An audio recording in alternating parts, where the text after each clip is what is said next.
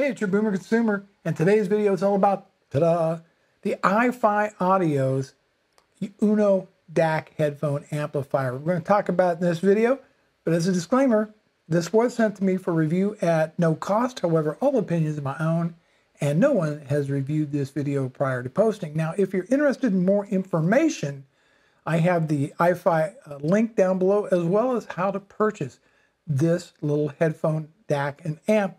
And it's only $79. It's just an amazing value. And we're going to talk about that in this video. Now, IFI Audio designed the Uno for people that are basically new to DAC. So if you're a hardcore audiophile, this video is probably not for you unless you're looking for something that's so portable you can easily stick it in your pocket and take it with you. If you're looking for something a little bit better, maybe one of those little USB stick DACs, then yeah, you probably want to pay attention to this video just as well. I have been using this for several weeks with a variety of different sources. And again, this really has held up well. You see, when you have a PC, a Mac, a tablet, a phone, they all pretty much have a DAC in them. The thing is, those are designed to be just good enough. They really don't produce the best sound. You see, the inside of your computer is electrically very noisy. Your phone is very noisy. Your tablet is very noisy. All right? But a good DAC eliminates that DAC, and all the audio is then bypassed and sent to an external DAC. Many external DACs can be quite large, quite expensive, quite bulky, and not exactly portable. Now, yes, there are some of these stick-type DACs, but they lack certain features that if you want to use it for other applications than just your phone or your tablet, well, there's something missing on those that you're going to see on the Uno.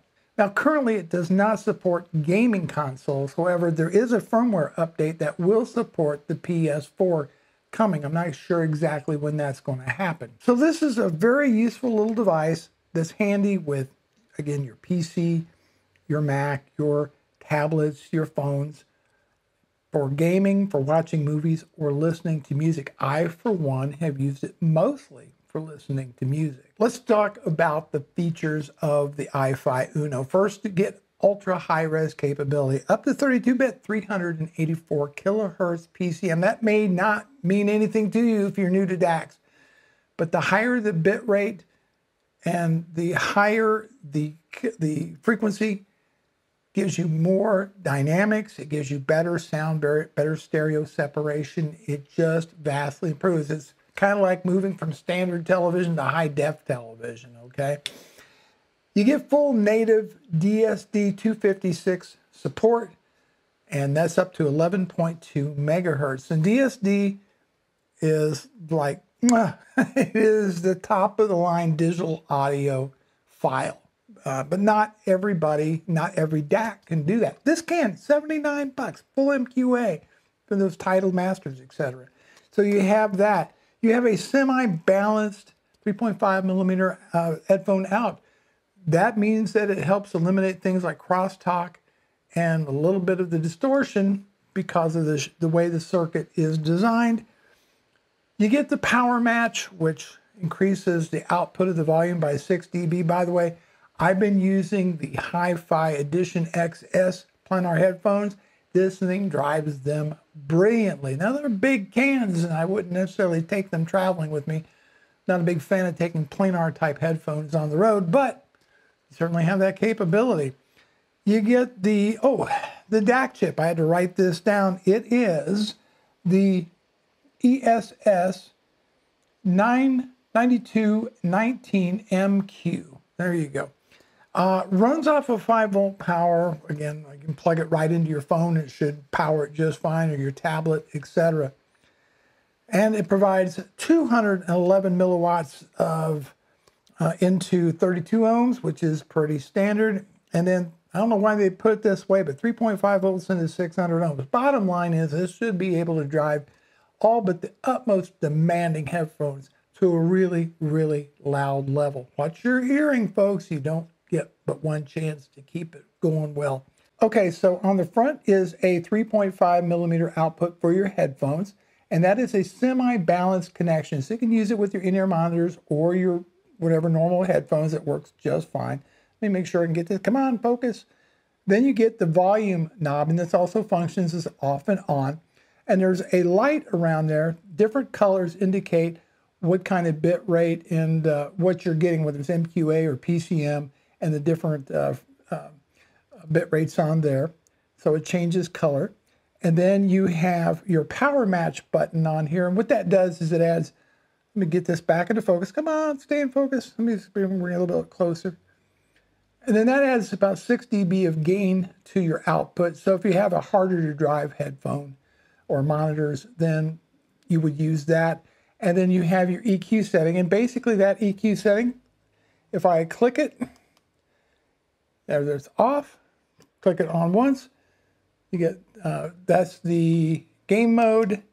Then you have the TV mode, music mode, back and forth. You couldn't ask for a simpler device how to use this thing with different sources on here, which is really nice. Some of these DACs, especially the more high-end ones, wow, those can be very convoluted. This keeps everything to a bare minimum. Now, apparently, if I read this correctly, you will be able to download through firmware additional filters. And that's what they refer to these things as filters. It changes the sound a little bit. I found that the TV or the movie mode kind of made things sound just a tad bit echoey on here. So I just prefer the music mode on here. Now let's take a look at the back. Unlike some of these stick DACs that you get, these little pen, little USB stick type DACs, well, this also has analog outputs, and that adds to the functionality of this little DAC. Let me see if we can get this in better focus for you. We can get that into focus a little bit. You get, on the back, basically, you get your power in. Speaking of power, I had this run off of an Android tablet, my iPad, my Windows PC, so you don't really need an external power brick with you, all right? So you have that. It's very simple, but these outputs here, these analog, allows you to connect this to, say, an amplifier and speakers, powered speakers, for example. That is a function that allows you to use the Uno in a more sophisticated way. It can grow with you. I'm probably going to use this with the streamer that outputs in USB at some point. But I'm just thrilled with the absolute sizes. On the bottom, get these nice little rubber feet things going on here so it doesn't slide around. But it's very, very lightweight, just a couple ounces, really. And it works quite well with Windows as well as Mac. Let's talk about the build quality. The faceplate is aluminum, plastic knob on here, what they call a mineral polymer case on here. But very nice textured feel to it. It is very light. Then they do provide these little rubber strips on the bottom to keep it from sliding around on you. As far as the size goes, again, I'm going to refer to my notes. It is 9 centimeters by 2.6 centimeters by 8 centimeters. That works out to approximately 3.5 inches in width by about 1 inch in height and just slightly over 3 inches in depth. So again, just about like having a deck of playing cards in your hand, put in your pocket, put in your backpack, whatever.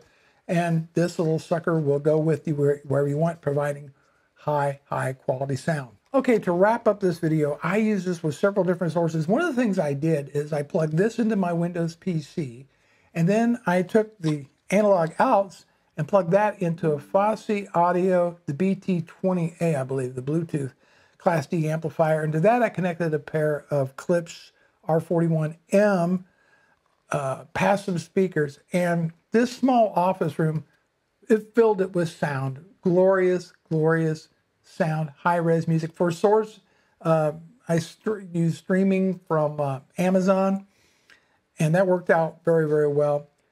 The only thing I wish it might have, or they would include, maybe in the next generation, is an optical in, and that way you could easily connect, say, a Wii Mini streamer to it. That'd be awesome. But other than that, I've tried it with different headphones, my favorite being the Hi-Fi Edition XS. Works brilliantly. I used it with an Android phone, a Samsung Galaxy.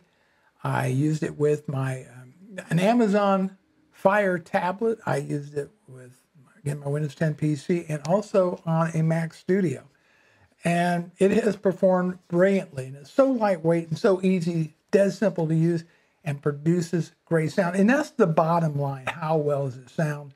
And I think for $79 is absolutely a brilliant piece of kit and one you should consider. And that's pretty much my review of the IFI Uno. Thanks so much for watching. I'll see you in the next video.